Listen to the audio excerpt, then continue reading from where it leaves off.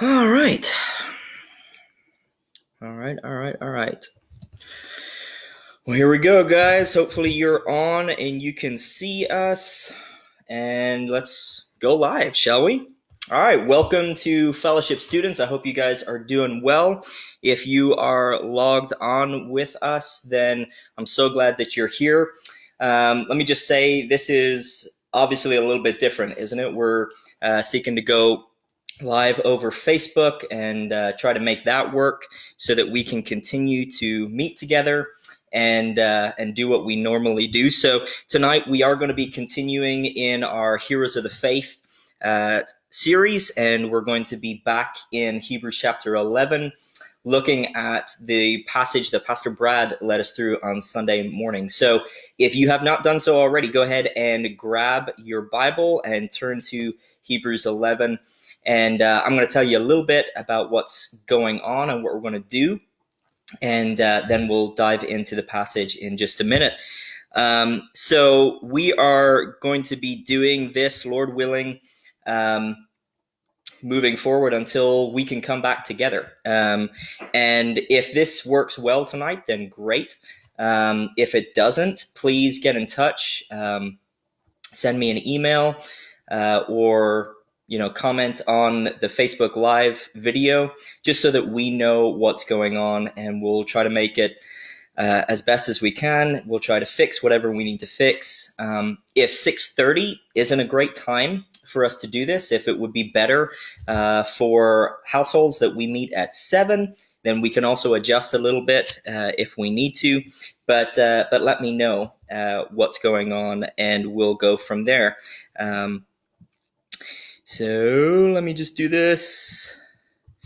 All right. So we're going to seek to keep this going, and hopefully it'll be a good time. We are going to be doing lots of other things, Lord willing, on social media and Instagram and Facebook. So look for those later. Amy's going to be joining us after our message tonight. And she's going to be telling us a little bit more about what's going on as well. So stick around for that, and hopefully we will have a great time. So tell you what we are going to do. We are going to go ahead and pray, and then we're going to seek to get after it in God's word. So where you are right now, even virtually, go ahead and close your eyes, and let's pray together so that we can focus.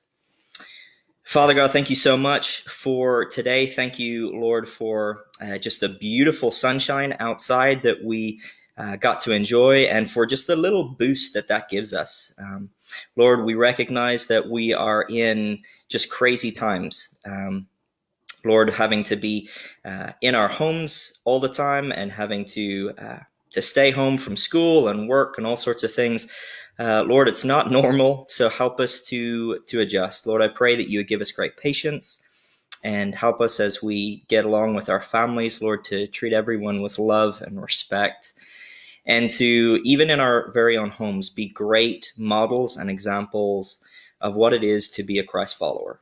Father, I pray that as we get into your word again tonight, Lord, that you would help us, that you would give us insight by your Spirit as we study Hebrews chapter 11.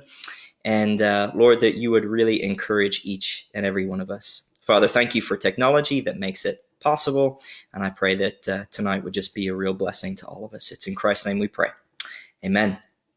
Amen. So if you didn't know, this is my home. I'm coming to you from my living room. Kind of took some time to set up a little bit of a studio earlier on today. I am also texting back and forth with Amy because she's in her home, in her apartment. And I'm making sure that this is all going right, and that you guys can hear me and everything. So if you see me looking down, it's probably to check a text from Amy or something if anything goes wrong. But yeah, it's crazy times, isn't it? And hopefully we won't have to do this too much longer, but for now we will. So hopefully you have your Bibles. Go ahead and open them if you haven't done already to Hebrews chapter 11. We're going to go ahead and read the passage that Pastor Brad gave us or brought to us on Sunday morning. So that's Hebrews chapter 11, verses 20 through 22. So let's read that together. It says this: "By faith Isaac blessed Jacob and Esau concerning things to come. By faith, Jacob, when he was dying, blessed each of the sons of Joseph, and he worshipped leaning on his staff, on the top of his staff.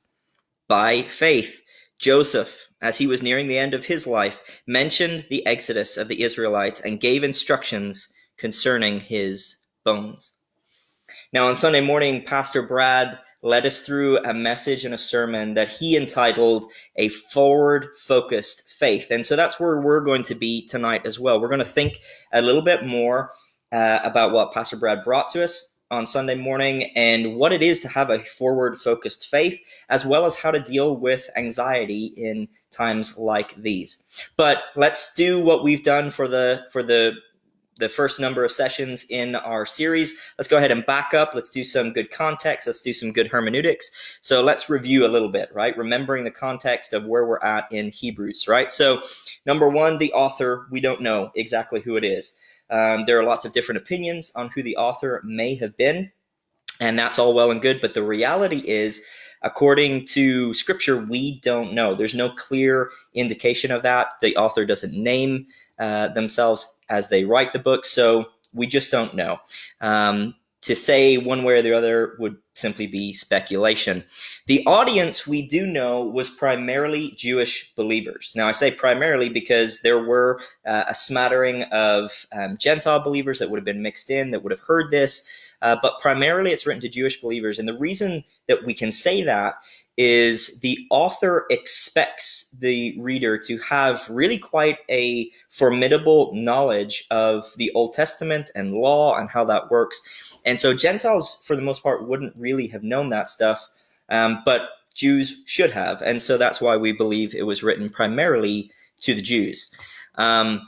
What's their situation? Well, as we read through the book, we realize that the people that are hearing this, the audience, they were facing religious persecution. Physical persecution hadn't begun just yet. We don't see any indication of that in the book, that they had started to endure physical persecution yet. But we do see that they're considering whether this faith is something that they need to keep going with. As Pastor Brad said on Sunday morning, some of them were considering whether or not they would continue in the way. And yet the writer of Hebrews says that to go back on the faith that they have would be like to trample the blood of Christ underfoot. The writer of Hebrews is trying to help the audience know this is not a small thing that you guys are considering doing. You guys need to keep going. You need to keep pressing on. And that also factors into Hebrews chapter 11 for us. The location of the audience, where it was written to, again, it's unknown. There's some schools of thought that says it could have been, or say it could have been Jerusalem. Some say other parts of the Middle East and the world at that time. Again, we don't specifically know. There's nothing in the text that gives us a clear answer on that. But again, that, while it would be helpful to know, isn't vital. The date, again, unknown. We think it's likely before 62 AD. The reason for that being, in 62 AD, there was a particular Roman emperor who came to power, and he started persecuting the Christians in that time very, very fiercely. And we don't read about that in Hebrews, so I doubt it's actually happening. And then also in 70 AD, you have the kind of destruction of Jerusalem itself. And so that isn't mentioned either. So we think it predates both of those things. So more than likely before 62 AD. The general message of the book is one that is reaffirming Christ, who he is, the Son of God, and what he came to do in his life, death, and resurrection work and his ministry here on earth. And it also is reaffirming the Christian faith in general. It's bolstering believers of the day and encouraging them to keep on going. In chapters 1 through 10, we saw this already with Pastor Ryan. You've got doctrinal instruction, and then chapters 11 through 13, it's practical exhortation. And so that's kind of how the book generally divides up. But Knowing that context, now we start to get a little bit more specific with regard to Hebrews chapter 11. We're dealing with the chapter of faith. And so right at the beginning, Pastor Ryan very helpfully defined faith for us. He helped us think that through, what faith defined looked like. And we used the quote from Billy Graham, where Billy said, faith simply means believing that something is true and then committing our lives to it. And so we recognize that faith has two parts. It has a belief aspect and also a commitment aspect. It's not merely a mental assent to facts or reality. It is this reality of you know what you know, and therefore you act on it. You commit yourself to put that into practice in your life. And that's what faith is. Biblical faith is not just knowledge. It's an action word, so to speak. It's a verb in that sense. And so in Hebrews chapter 11, we've already worked through a number of different characters and different examples. So let's quickly review that for the sake of context as well. Again, in verses 1 through 3, you have faith defined. And then in verse 4, we see Abel. And we recognize that he had a faith that worships. In verses 5 and 6, you have Enoch, and he had a faith that walked with the Lord for over 300 years, according to Genesis. An incredible walk with the Lord, incredible relationship, one that God decided was too good to let end. And so Enoch didn't face death. He, in fact, was brought home to be with the Lord. How cool is that? In verse 7, we see Noah talked about, and we recognize that Noah had a faith that worked. He was given instruction, and even though many people believe that he didn't even know what rain was, he maybe had never even seen rain before, he built an ark to prepare for a flood, to prepare for coming judgment. And likewise with Abel, we need to have a faith that worships God. We need to see our faith boil over in our worship and our expression of love toward the Lord. We should have a faith like Enoch that is prepared to walk with him faithfully day by day. And like Noah, we should have a faith that works, that prepares for what is coming. And we've been told what's coming. One day the Lord is going to judge. Hebrews chapter 9, verse 27 tells us that it's appointed unto man once to die and then judgment. And so we need to prepare. We need to work to make sure that we are ready for that coming judgment as well, just like Noah did. These are all examples in the faith. And then a couple weeks ago, Pastor Ryan led us through verses 8 through 19, where you look primarily at Abraham. Sarah and Isaac are mentioned in there as well. But we noted with Abraham that he had the faith of a sojourner.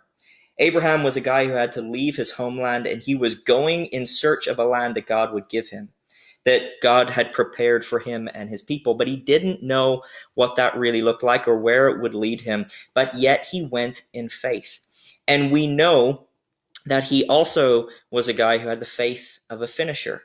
Abraham, we know, kept the faith all the way through his life, right to his dying day. And he wasn't just looking for a new land physically on earth. He was looking for a new home spiritually with the Lord. He was looking for his forever eternal home where the Most High God dwells. And that's what kept him going. He was looking for that city that was not built by human hands, but rather a divine builder and designer.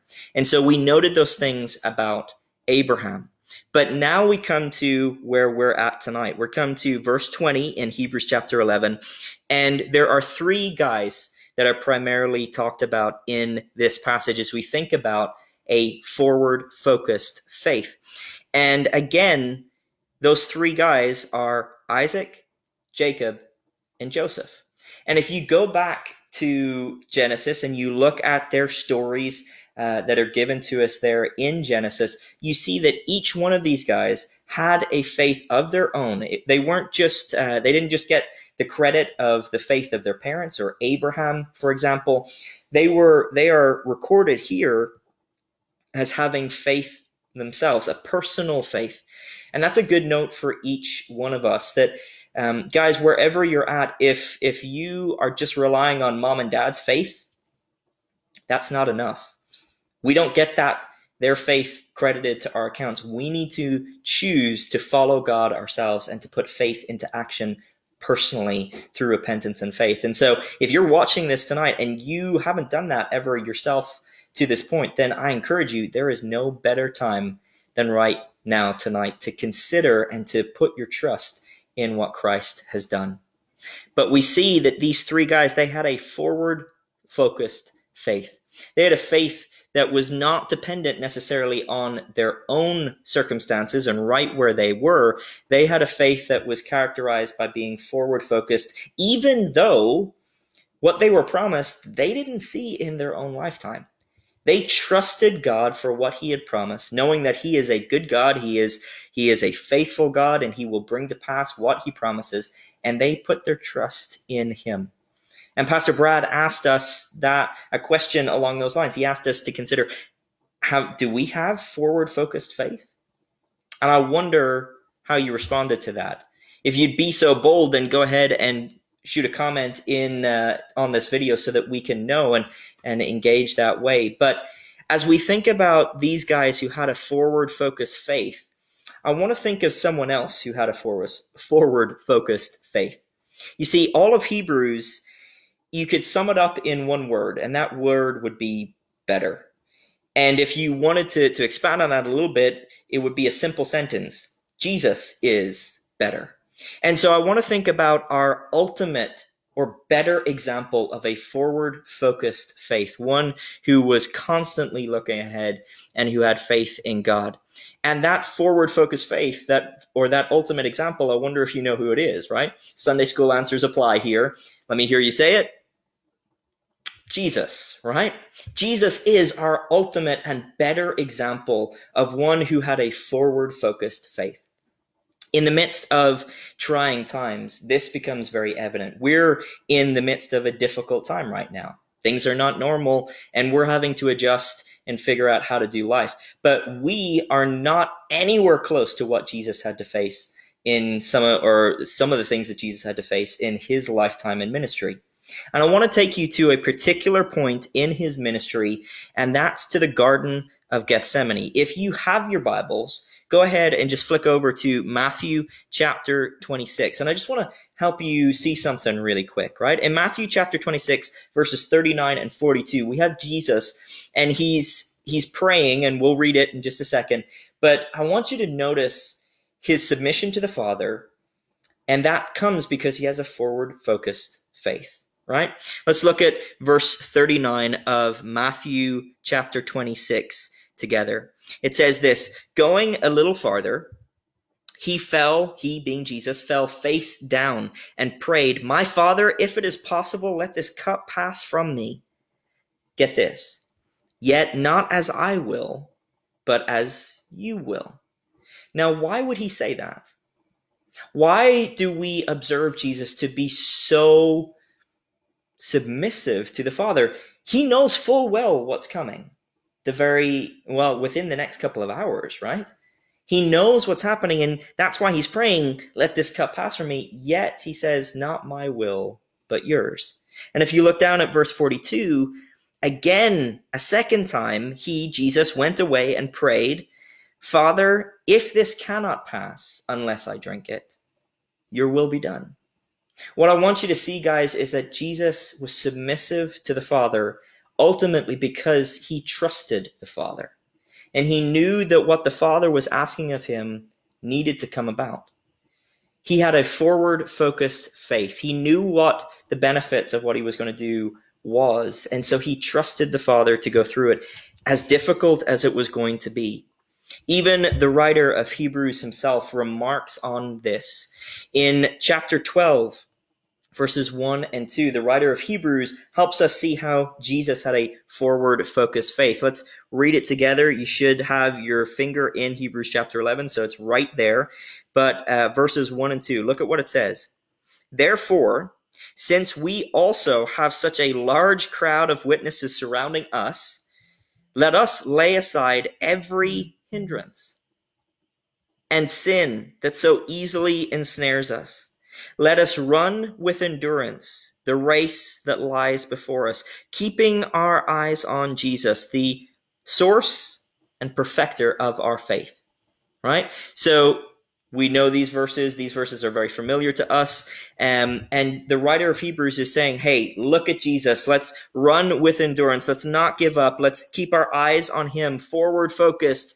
But look at what he says, continuing on in verse 2.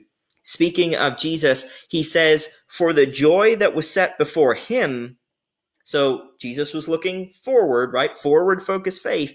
He endured the cross, scorning its shame, and sat down at the right hand of the throne of God. You see, Jesus is our better example of a forward-focused faith than even Isaac or Jacob or Joseph.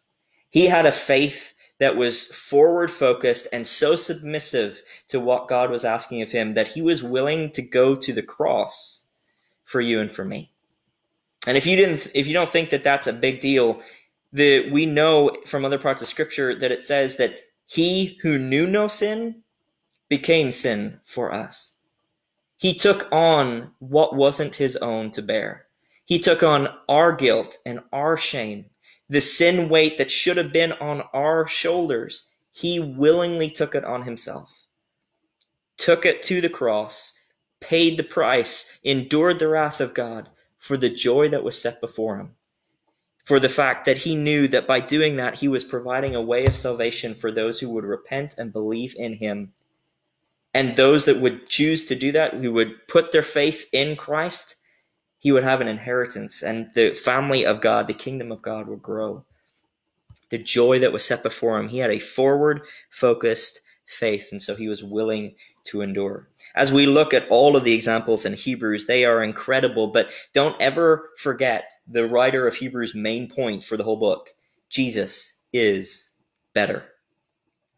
And so as we think about that, we're going to continue on. And so on Sunday morning, again, Pastor Brad, he took us through this with the three guys in Hebrews, but then he also helped shift our attention a little bit. Because as we think about having a forward-focused faith, sometimes it's easy to be overwhelmed with fear and anxiety, especially when we're going through difficult times. And so he took our attention to Philippians chapter 4, verses 4 through 9. And so I want to go there with you as well. And let's look a little bit at this, right?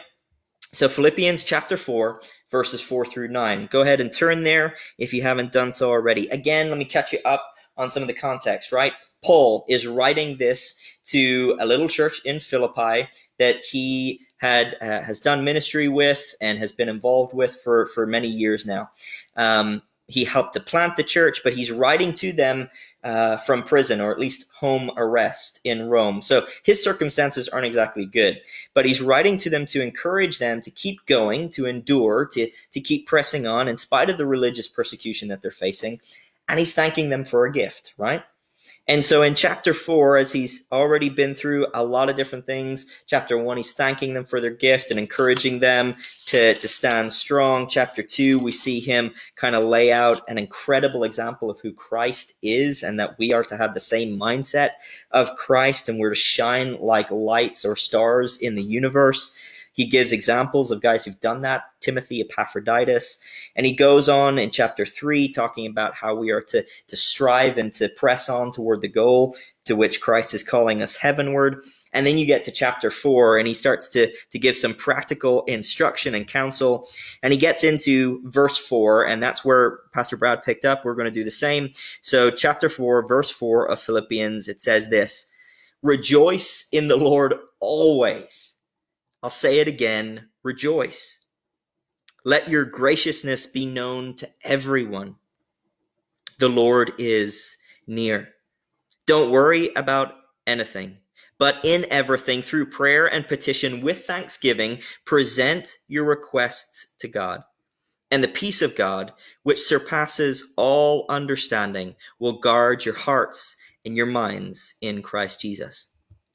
Finally, brothers and sisters, whatever is true, whatever is honorable, whatever is just, whatever is pure, whatever is lovely, whatever is commendable, if there is any moral excellence, if there is anything praiseworthy, dwell on these things. Do what you have learned and received and heard from me and seen in me, and the God of peace will be with you. Again, just an incredible passage from the Apostle Paul to help us understand how are we to have a forward-focused faith, and how is that going to affect how we find ourselves thinking in difficult times. I would think that the Apostle Paul would be encouraging the Philippians to also have a faith that is forward focused. And I know that he did, because in chapter 3, that's what he does. He tells them to strive for the goal that's set before them, the call of God heavenward, right? So there's a forward focus there. But that forward focused faith needs to work its way out in real life circumstance. And Paul is grounding it for them, because here's the deal. Again, the Philippians, they were enduring religious persecution.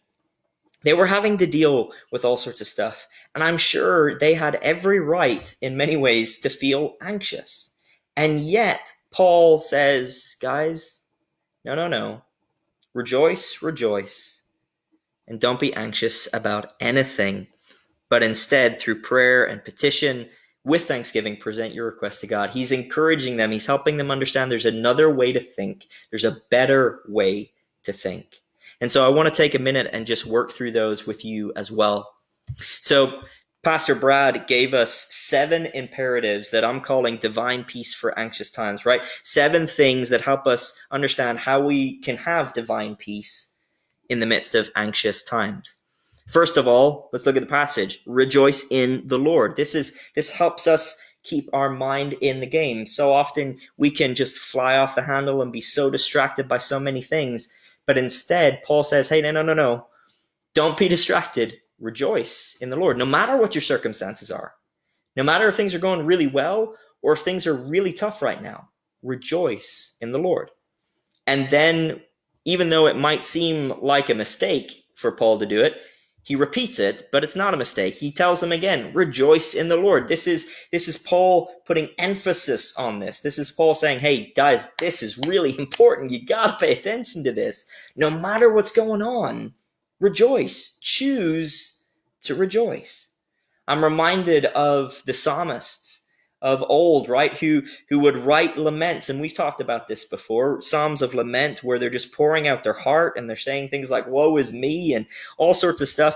And yet time and time again, the psalmists, there comes a point in the midst of that song where they say, but I will choose to remember your faithfulness. I will choose to remember your goodness. And they choose to rejoice. And so I would encourage us to think likewise and to do the same, just as Paul encouraged the Philippians, just as the psalmists encouraged those who sung those songs. Choose to rejoice. Choose to dwell on God's faithfulness and goodness. But Paul keeps going in Philippians 4, and he goes on and he says in verse 5, let your graciousness be known to all, or let your graciousness be known to everyone. You know, this is one of the things that sometimes I struggle with, if I'm being honest. You know, it takes a lot to get me really stressed. I'm a fairly easygoing guy, pretty laid back. But when I get stressed, my graciousness, it tanks. I get short. I get snippy. The ones who see it most are not going to be you guys. It's going to be the people who live in this home with me, my wife and my kids. They're going to be the ones who bear the brunt of that. And there are times when I need to be reminded of what Paul is saying, that even in the midst of hard times and anxious times, I need to be gracious.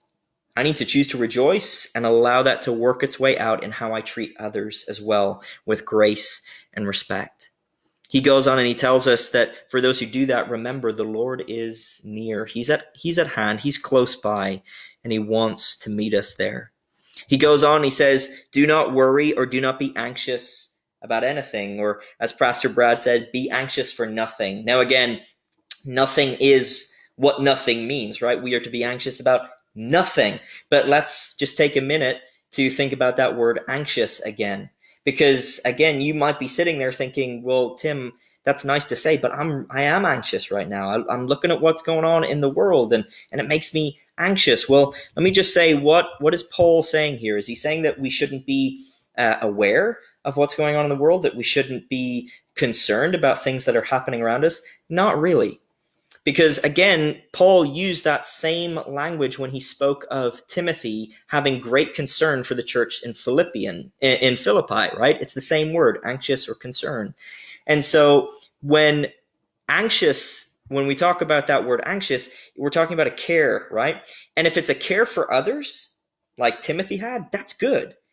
If it's an inward fretting for self, if it's just I need to be protected, I'm only concerned about me, that's bad. That's what Paul is saying. No, guys, you are not to be anxious about anything.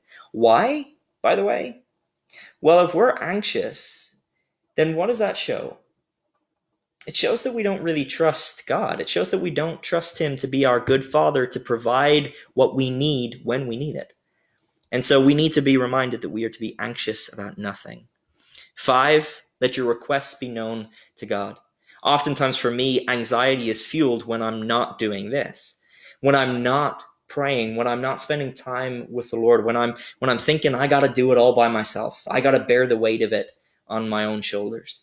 And yet Paul is saying, no, let your requests be known to God. Cry out to him. Tell him how you feel. He already knows, and he can handle your emotions. So share that with him. It's incredible how spending time with God through prayer and reading of his word can bring comfort in times of trouble. And then finally, or 6, he says, dwell on these things. And there's the 8-sided boundaries for peace, right? So those 8 things in verse 8, whatever is true, honorable, just, pure, lovely, commendable, morally excellent, and praiseworthy, those are the things that we dwell on. So if your mind is getting distracted by all sorts of other things, choose to refocus. Choose, like the psalmist, to remember the goodness of God, the faithfulness of God. Choose to rejoice. Choose to focus on what is helpful instead of what's just going to bring us further into despair. And then finally, practice these things. Practice these things. It seems so obvious, but in verse 9, Paul says, do what you have learned and received and heard from me and seen in me, and the God of peace will be with you. It seems so basic, but we need to hear it, because if all we do is know it, but we don't actually ever practice it or live it out, then it's just head knowledge. And it's not really helpful. It's not going to be worthwhile. It's not going to help us get through our day. And so we need to choose to practice these things and put them into effect.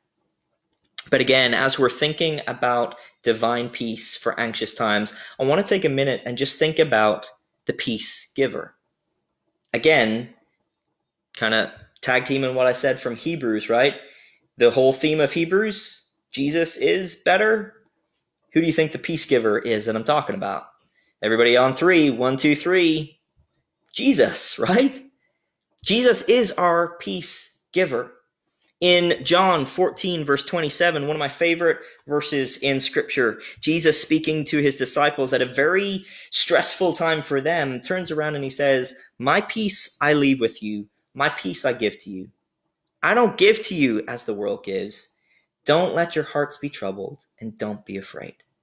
He is the giver of peace.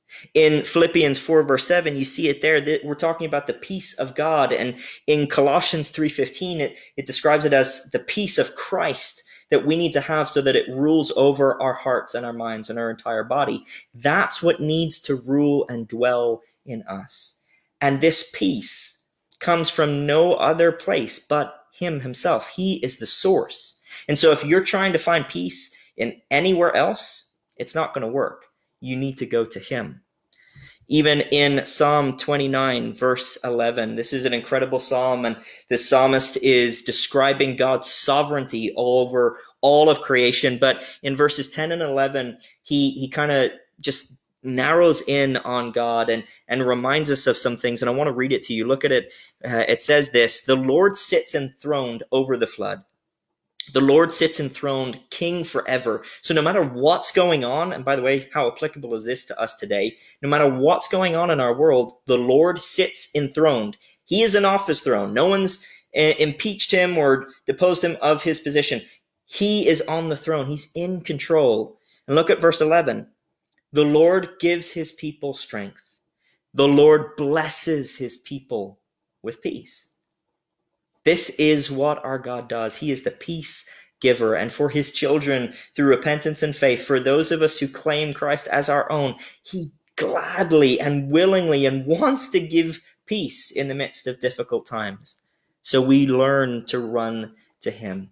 Again, thinking of this peace giver, I'm reminded of a passage that typically we kind of reserve for Christmas, right? It's Isaiah chapter 9, verse 6.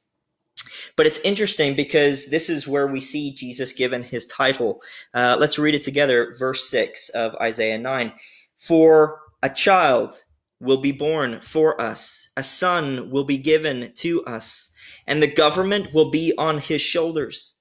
He will be named Wonderful Counselor, Mighty God, Eternal Father, Prince of Peace. You see, Jesus is the peace giver. This is who he is. That's one of his own titles. He's the Prince of Peace. He's got it to give away, to give freely.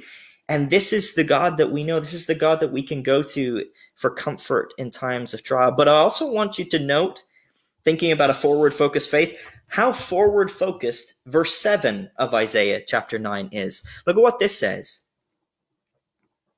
The dominion will be vast, and its prosperity will never end. He will reign on the throne of David and over his kingdom to establish and sustain it with justice and righteousness from now on and forever. Notice how forward-focused this is. The zeal of the Lord of armies will accomplish this. We have a peace giver who is ready to meet us in times of struggle and in times of strife and all sorts of things. And we just need to go to him. We need to start demonstrating a forward-focused faith that works its way out in real life, knowing how to deal with these sort of issues. But we know that the one that we depend on is not ourselves knowing how to do this. It's him. He is the source of our peace. He's the source of our faith. And so we go to him. As we kind of wrap things up, I've got a couple of questions for us to consider as we finish up tonight. For us, right? What about us? Do we have and live out a forward-focused faith? I mean, when you think about it in your own life, just take a minute. You're probably sitting on your phone or in front of a computer. There may not be many people around. Just stop and pause. Does a forward-focused faith characterize you? If I'm being honest, there are times when my focus is so narrow and it's just on the now. And I need to get my eyes off my circumstances and put them back on my God so that I can live this out. But if I do have a forward-focused faith, what would that faith look like? What would a forward-focused faith look like? I think it would look like being at peace. I think it would look like us being able to walk through situations and circumstances and people coming to us and saying, how are you so calm in the midst of this? How are you so okay with what's going on? And the beauty of that is that it gives us the privilege to be able to say, well, you know what? This isn't anything of me. This is because I have faith in God. And I know that he's in control. And I know one day he's going to wrap everything up and he wins. And I get to go spend eternity with him. So even if this life gets a little bit tough right here and right now, I'm okay with that. Because I win. The benefit of enduring, the benefit of having faith that lasts far outweighs the troubles that we will endure here. Paul himself says, for these light and momentary afflictions are storing up for ourselves treasures in heaven, right? That's what a forward-focused faith would look like. One that trusts God in spite of what's going on around us. But in the midst of such crazy times, how can we be sure that we have the peace that's described in Philippians 4? How can you be sure of that? Well, again, I think you need to go back to the passage. You need to put it into practice. We need to choose to see those 7 imperatives and to work them out in our own lives. Choose to rejoice. Choose to be gracious. Choose to not to be anxious. Choose to dwell on the things that we need to dwell on and practice the things that we need to practice. We need to go and we need to put these things into effect. When things get crazy, do we allow ourselves to be overwhelmed with anxiety, or do we stop and choose to think on better things, things that are, as we said earlier, things that are true, things that are just, things that are pure and noble and honorable and commendable and lovely? Do you choose to stop when you're starting to get anxious, or do you just allow yourself to spiral?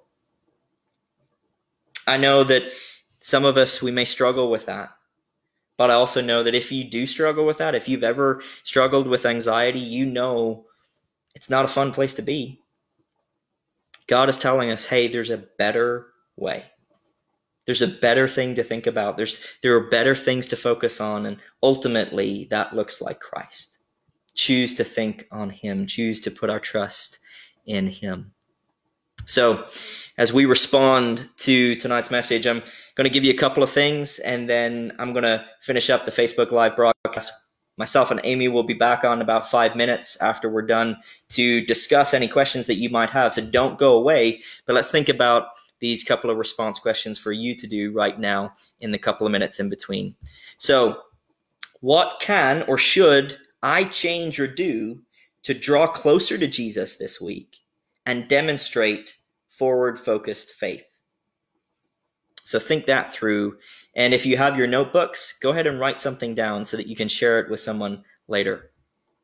What is your one big takeaway from tonight's message as we've thought back through what Pastor Brad presented to us on Sunday morning and thought about Jesus, our better example, both in forward-focused faith and our example of the one who gives peace? What's your big takeaway from tonight's message? And then finally, right where you are, take a minute to pray for what's going on in the world, and then to pray that God would help you to apply this message. I'm going to pray, and then I'm going to finish up our Facebook Live feed. We'll be back on in a couple of minutes. I hope you'll join us again. Let me pray. Father God, thank you so much for tonight. Thank you for being able to work through Hebrews 11, 20 through 22, and Philippians 4, and consider, Lord, the examples of forward-focused faith that we can look to. But thank you again for the greater, the better, the ultimate example in Christ, who chose to look beyond his current circumstances to what was coming, the joy that was set before him. And he did that to make a way of salvation for us and to please the Father. Thank you, Lord, for that example. And Lord, we thank you for the peace that can be found in your word as we seek to put it into practice, but ultimately the peace that is found in you.